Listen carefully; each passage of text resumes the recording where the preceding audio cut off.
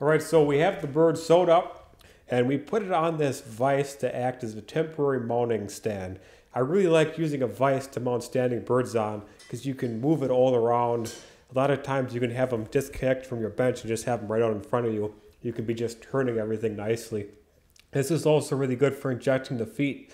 You don't have to worry about any of the injection fluid getting on your finished piece or having to try to mask everything off. But having it on a vise is going to give you a much easier, better ability to move all around the bird. So we're going to start by setting the artificial head on the wood duck.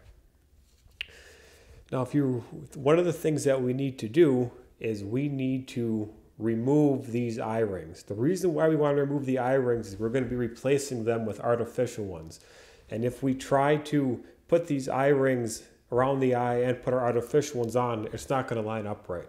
So we need to remove those eye rings. So to do that, we're going to take our scissors. You want to use a real sharp scissors for this. And we are going to invert the eye like this. And if you look close, you can see that eye ring running around the eye. And we're just going to take our scissors and we're just going to snip that right off.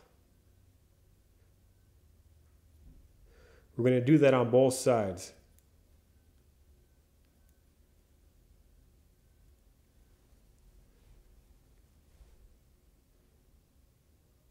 You only want to remove the eye ring. You don't want to cut into the feathers themselves. Otherwise you have too big of an opening.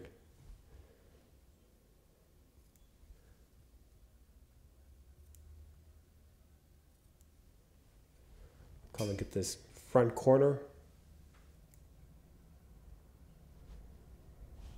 There, we've completely removed the eye ring from that side. We're going to go ahead and repeat that same process on the other side. And along with doing that, we're also going to go along our entire line where we separated the skin from around the head and look for any little bits of the bill that might still be on it. And we'll just snip those off as well. All right, so we cut off the other eye ring on the other side and we went through and we cleaned up all around where the skin's going to connect to the artificial head. Any little bit of bill that might have been left on there has been cut off. Now we need to prep this area here to receive the artificial head. So if you remember earlier in the video, we bent this wire over. We're going to straighten that wire out.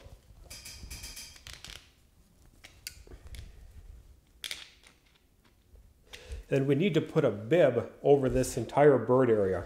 When you put your hot glue on here, a lot of times the glue likes to run and it can drip all over your bird, which is not good. So we're just going to take a piece of freezer paper with the shiny side out and put it right over this necking. We'll cut a little notch inside, a little slip, and we'll just put this right over like a bib. That's going to stop any potential glue that's going to get caught on here and not drop onto the feathers.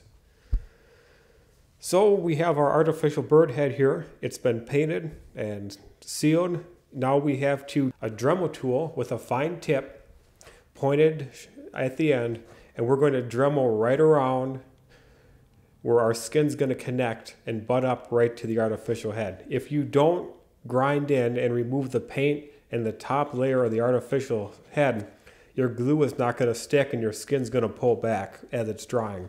So we're going to take our Dremel and cut through the paint and the outer layer of the artificial head and go right around the entire outline of where we're going to be putting our skin. We'll go ahead and do that now.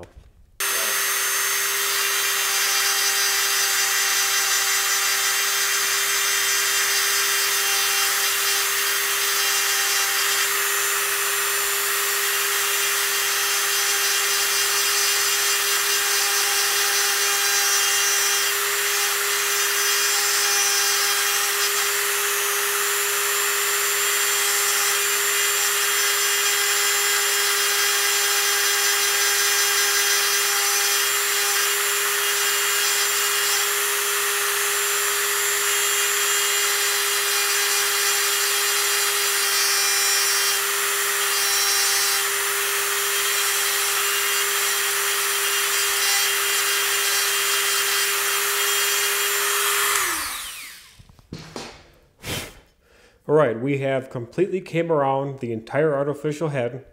And we've made a little line all the way around. We cut through the paint and the top layer of the artificial skull. Now we have a good place to put our glue on and a good solid connection for our skin to connect with. We need to put another hole in the back of the head that runs up at an angle like this. That's going to give us the ability to run this wire through and come out the top. If you would just run your wire in like it is right now without having a relief hole, you'll get an air bubble in there and you won't get a solid adhesion. There'll be a big air pocket. So we need to be able to burp that air out. It's going to take our drill, come up at an angle, come right out through the top of the head. You want to make sure you knock that excess out. You don't want to have any of that in there, otherwise you won't get enough glue in there. Now we'll come up here and we'll size it on the head. So we can take our artificial head and actually manipulate this wire around that it's sitting on to kind of start to get the position that we want. And if we have too much wire sticking out, this would be the time to snip it. So we're going to do a connection that looks about like this right here. You can see this flat that we cut into the necking fits perfectly on the back of the artificial head. So we're going to go ahead and attach this now with hot glue. We'll put the hot glue inside of these holes as well as a small amount on the back of the head.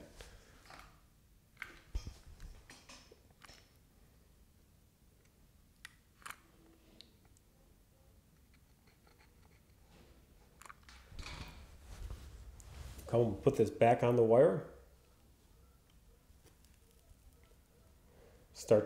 We want to push it securely into the necking. And if you notice, we're going to start to have some glue popping out. Now you can either take a used piece of wire or a pin and we'll just go ahead and push this glue back. We don't want that big knob up on top. Our skin isn't going to sit right. And you want to make sure you go all the way around the head and see if you have a lot of dripping glue. A lot of times it's going to drip down, so you want to make sure you pull it back up. Kind of smooth some of this glue out on top. Take a look at it from the show side.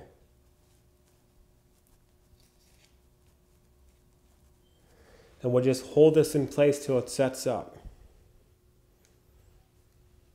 So while this is finishing setting up, we're going to go ahead and talk a little about the eyes that we're going to be using, as well as our artificial eye rings. These are just a 10mm wood duck eye. You can use anywhere from a 9 or a 10mm, depending on the style. I like it to go with the slightly bigger ones, the 10mm. They work a little bit better with these Farabee eye rings, and I just think they look a little nicer. So we're going to be using the Farabee eye rings, and these are artificial eye rings. They come with a little bit of flashing around them yet. We're going to be removing that flashing now for the method that I use. There's a lot of different kinds of eye rings on the market. Some of them they want you to keep their flashing on, and you go ahead and put them on there and you glue around that, but I have a different method that I like to use. So we're going to go ahead and trim this excess flashing off from the molding process.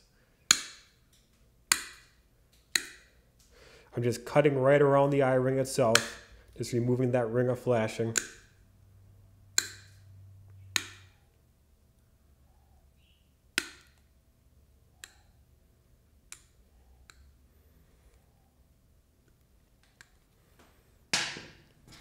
Come in and trim it a little bit closer with this scissors.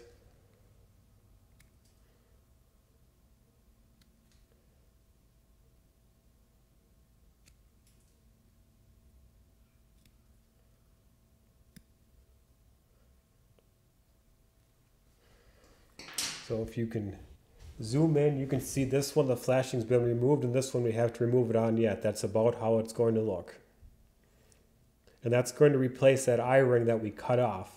Wood ducks have real prominent eye rings like this, and so it's recommended that you put them back on with either using these artificial ones or making them yourself out of epoxy. Okay, so this is set up. We're going to go ahead and remove this bib that was around it to keep the glue from dropping onto it. And at this time, we need to install the artificial eyes into the artificial skull.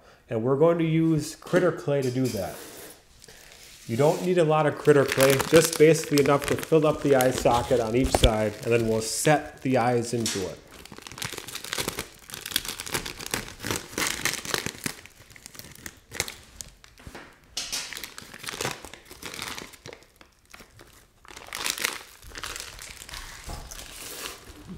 I would suppose we're going to put about a pea-size amount in each eye.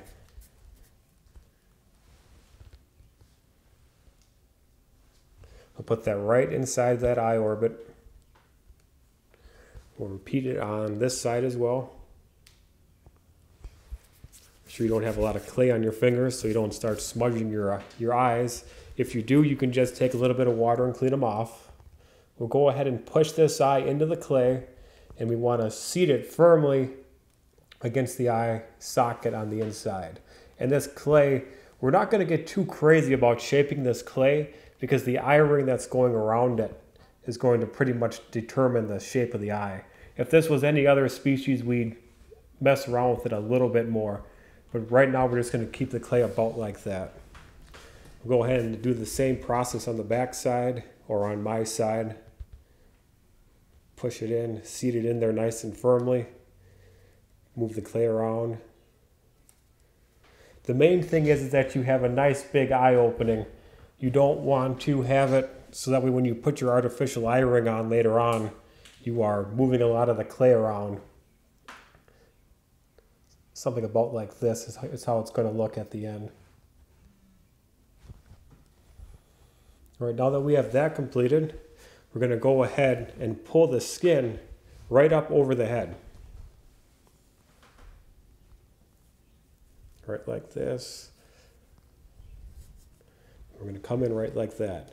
Now if you notice, I don't have the head completely shaped for the finished pose yet because I need to be able to get all around the head with the gluing process.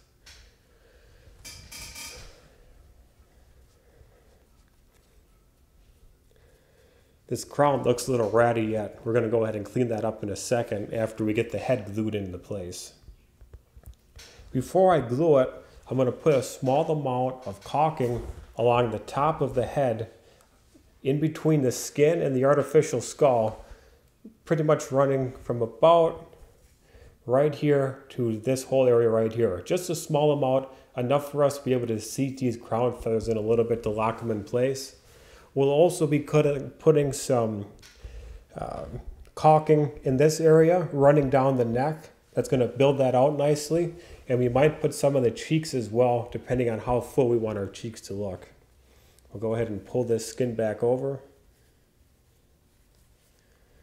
And we're going to be using liquid nails for this, and we're going to be using one of these types of syringes. You can use a regular syringe as well, but this curved tip's pretty nice. We're going to open it up a little bit bigger though than it is. A little bit better flow. And we're just going to fill this whole thing up with liquid nails.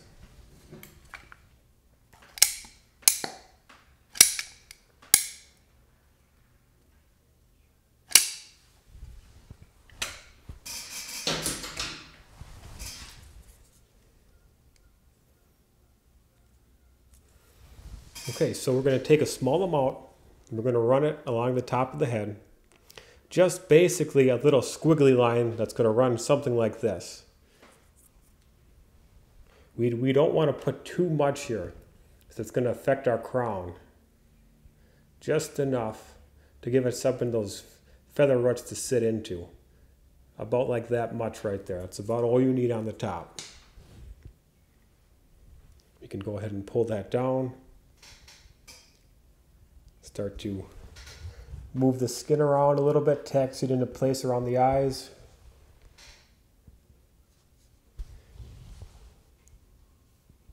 Then at this time, we're going to put some caulking. We're going to come right underneath, and we're going to start putting this along the neck. So we're going to be starting caulking about right here. Just going to squeeze this in, and we're going to kind of move it back and forth in a zigzag pattern. Start to fill that up nice. Going to give us a nice full neck and make it so our throat connection where it connects to the artificial head is a nice smooth transition. You're not going to be able to see it as good as this type of pose as you would with a normal standing pose because the head's going to be tucked in so much, but it's still important to do. And we're going to run that caulking to about right here. Any little bit of work that we decide to do on the cheeks we'll do after we have everything glued on. If you do it now and you try to glue everything in, you get a big caulking mess that'll want to run out and get all over all your feathers. So we're just going to do the underside and the top for now with our caulking. We're going to use Zap-A-Gap to attach the skin to the artificial head. You could use super glue as well, but Zap-A-Gap works really well. I recommend squirting a small amount into a container. And then we'll use 2 pins to glue the skin to the artificial head. One will be for applying the glue and one will be for manipulating the skin. So we'll be starting in the top notch. We'll pull this back carefully, being mindful that we do have caulking here. Make sure that doesn't get on the feathers. And we're going to apply a small amount of glue. You don't need a lot of glue. Just a nice thin line running along our entire length of the area that we ground out. And we're just going to start with this top V-notch. You want to be careful that you don't get glue on your bill. And if you do, you're probably going to leave a mark and you have to repaint that. We're going to carefully pull this skin down and taxi it into place, starting with our front corner. Then we're going to line up our side corners, this white. You want this white to appear right at the top corner. This white strip, this white line that they have. Go ahead and repeat that here. This glue sets up pretty quickly, so you have to keep moving. But the important thing is that you have the skin taxied up all the way along the bill and that it's pushed into that glue tight. And make sure that your corners are lined up correctly.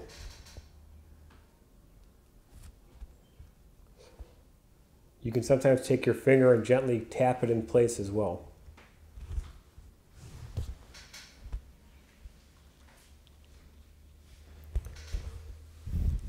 At this time, we'll slightly angle the head up just so we can see it a little bit better. And we'll go ahead and connect under the underside the same way we did on the top. We'll glue it and then we'll push the skin into place.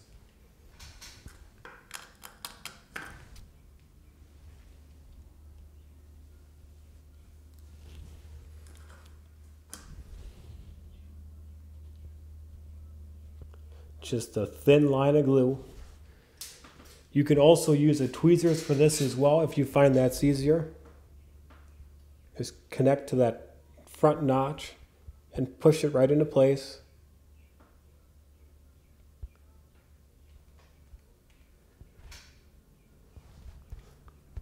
I'm going to take my finger and gently pad that in. So also use your pin to manipulate that skin around. Now that we have that completed, we'll do this side. I see I have a little bit of membrane sticking right here. We're going to go ahead and snip that little bit off just so it doesn't get into our glue or onto our bill.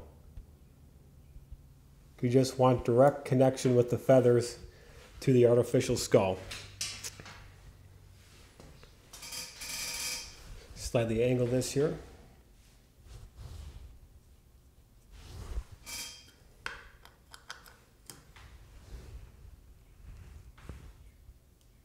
Start at the top corner and work our way down, right around the grin latch area. Carefully pull this skin in and set it in place.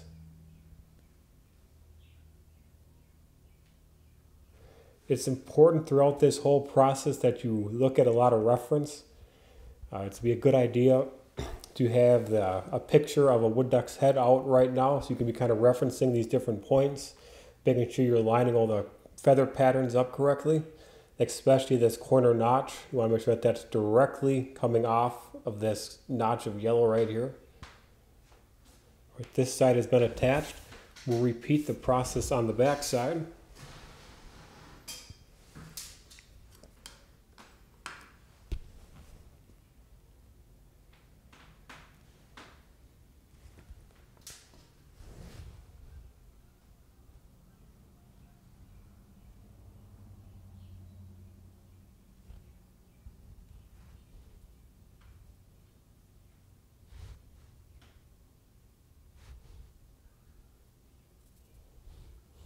Right, that's been glued. The only spot left to glue is on these two corners right here and then on my side. So we'll go ahead and push this skin back a little bit. And put a small amount of glue here. You want to make sure that you don't get glue on the feathers. Then we'll just pull this skin in place. Right like that.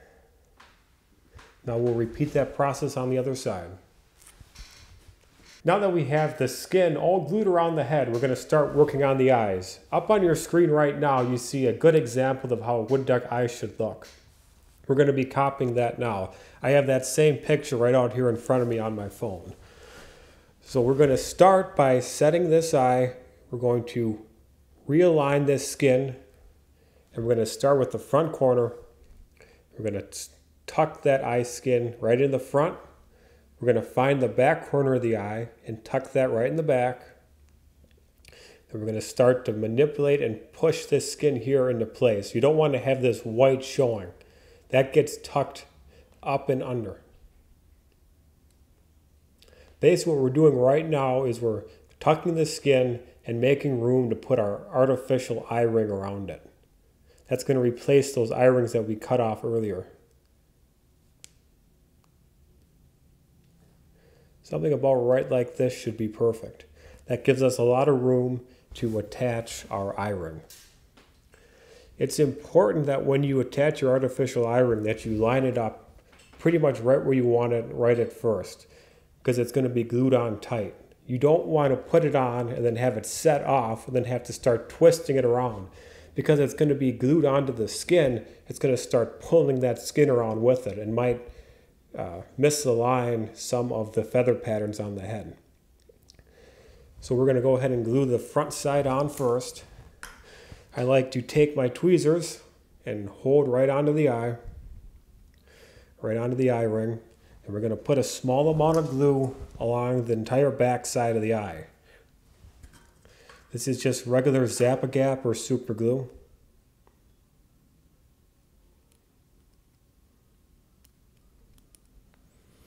Now we're going to take this and put it over the eye into that, and come right around with it, right like this. We'll take our fingers and just gently push that right into place. We're going to kind of push it and seed it into that clay that we had around the eye. And then from here we can start to groom these feathers up around it. And we're going to take a little bit of water on a brush and just clean the eye off and make sure that there's no clay residue coming up around the edges of the eye.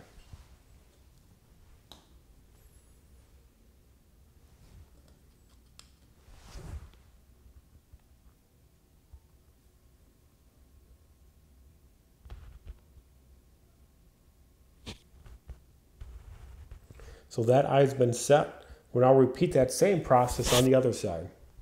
All right, so now that we have both eyes set, we want to work a little bit on setting this crown and lining these white feathers up in straight lines running down.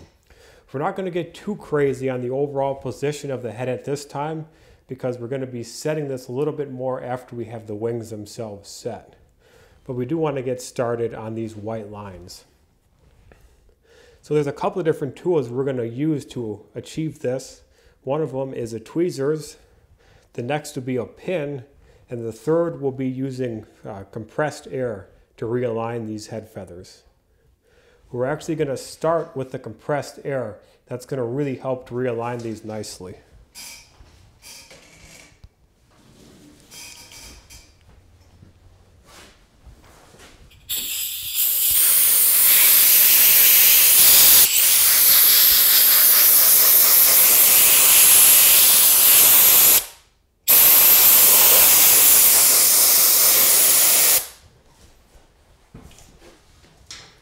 As you can see, that kind of just took that big disheveled crown that we had and helped to realign it. This thing has pretty big green feathers up on top. So we're going to take our pin and slowly start moving these green feathers back over the top and start exposing that white line that we just realigned with that compressed air. Sometimes you might have to come back a couple of times with that air. There's no quick way of doing this. You just have to sit here for quite a while and get all these feathers realigned back in position. Sometimes these can be real tricky and real tedious to get these white lines to line up. It's just a matter of working from the underside and up above them and pulling them out from in between the green feathers and realigning everything.